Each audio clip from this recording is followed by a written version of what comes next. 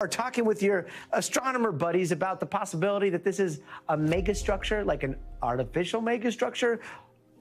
Let's start with like the possible sci-fi of it all. This is not a rock. And in that case, maybe it's targeting the inner solar system. We know that the trajectory is very well aligned with the planets, and it will come very close, as you pointed out, to Mars, and later in March 2026 to Jupiter. And so the fundamental question, as far as I'm concerned, is what is the object? There's something deeply strange happening with 3I Atlas. For months, astronomers watched its path. Cold, predictable. A clean arc through the void of the solar system. But the newest data say otherwise. The dust cloud doesn't align the way it should. The chemistry doesn't match any comet we've ever catalogued. And now, its course appears to have shifted. Not enough to collide, not enough to panic, but just enough that nothing about it makes sense anymore. Why did 3I Atlas change course? That remains the question no one can answer. They assured us the path was fixed, a line written by gravity, an equation too simple to question. But new observations tell a different story. 3I Atlas is not behaving as expected. When astronomers processed the latest images, they saw something subtle. The coma, that fragile envelope of gas and dust, wasn't aligned toward the sun.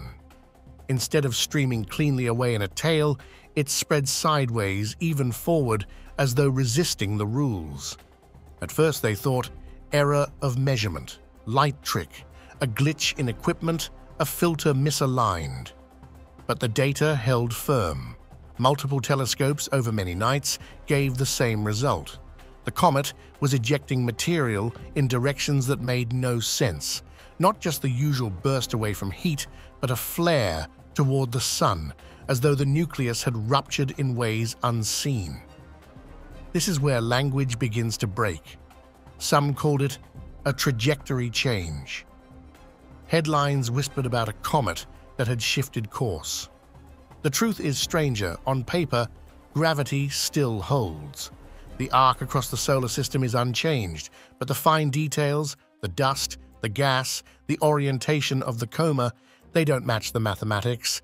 It's as if 3I Atlas is being tugged or pushing itself in ways we cannot yet measure. And then came the chemistry. Spectroscopy revealed something that shouldn't be.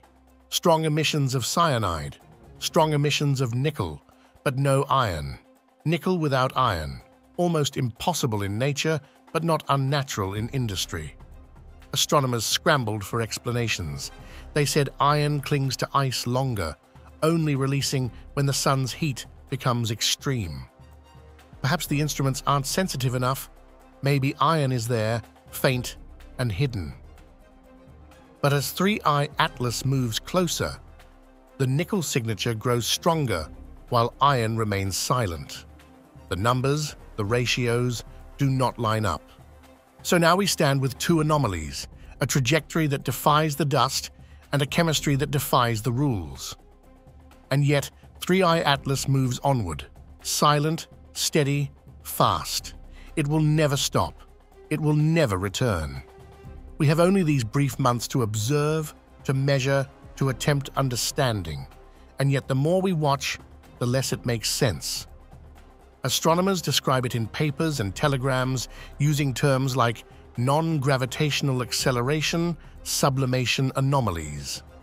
But outside those circles, the message ripples that 3I Atlas has changed course. Once that idea takes hold, it never lets go. Because if a comet can drift beyond gravity's script, what does that mean? If an interstellar object can bend against the pull of the sun, what force, what hand guides its drift? There is something else about 3I Atlas, something more unsettling than its strange dust. Its odd speed. When astronomers traced its path backward, they expected clarity. Stars leave fingerprints, gravitational slingshots, close encounters, tiny perturbations over millions of years. Every interstellar traveler bears a map of where it has been. They pulled the thread, using Gaia's stellar catalogue. They rewound its orbit 10 million years, 10 million years drifting through the darkness, and what they found was silence. Yes, there were encounters, 62 nearby stars over that span, moments when 3I Atlas passed close to a star, but none could explain the speed.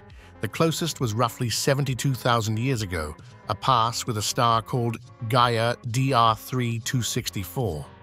A gravitational tug, but far too weak to account for the momentum we see now, because the velocity of 3I Atlas is too high, too precise, as though it was already accelerated long before we detected it. No star in the last 10 million years supplied that energy. No mechanism we know can account for how it moves. So we ask, where did that speed come from? What pushed it? What ignited the motion that carries it past our sun? Some whisper that it must be older than we imagined. Older than us, older than the solar system itself. Some estimates now place its age between 7 and 11 billion years, twice as old as our sun, drifting since before Earth even existed. And yet, if it is so ancient, why does it look so alive? Why does it shed gas, shift color, bleed nickel without iron? Why does it move like something not just ancient, but deliberate? The stars don't explain it. The models don't explain it.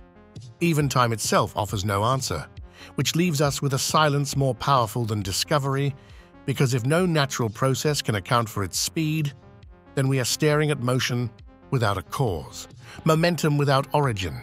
Impossible things tend to change us.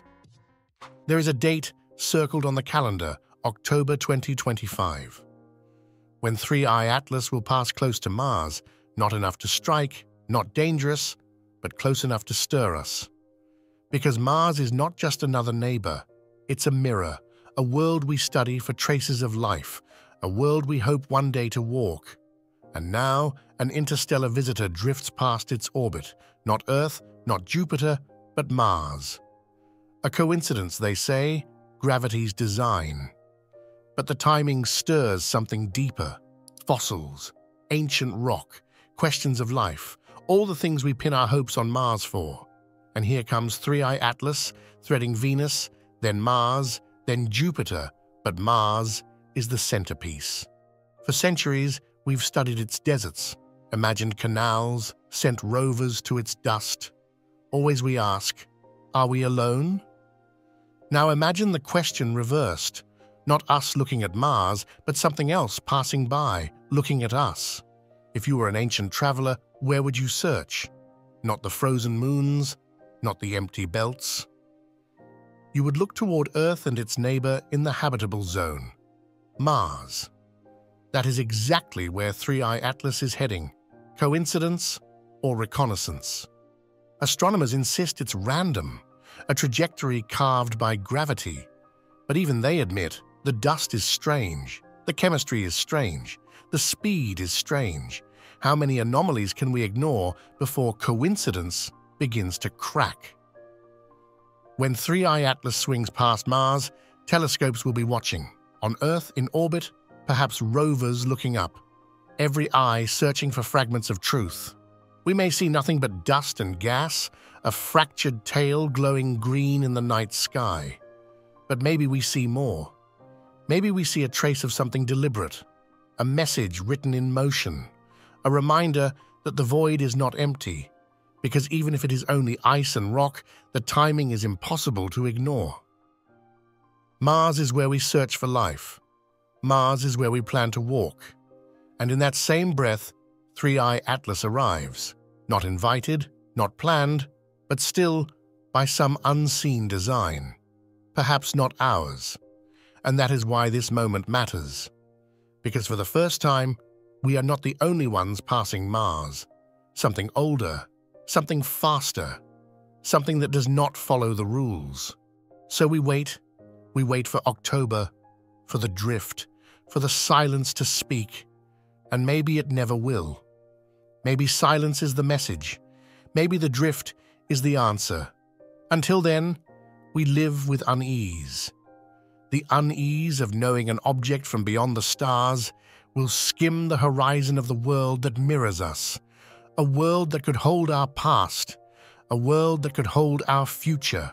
When it happens, there will be no sound, no warning, only a shadow across the void. And the question will linger long after, why did it shift? Why here? Why now? We may never know, but the unease will stay with us. The sense that the void is not empty, that silence is watching. And perhaps that's why we tell these stories, because in the end, the only way to face the darkness is together.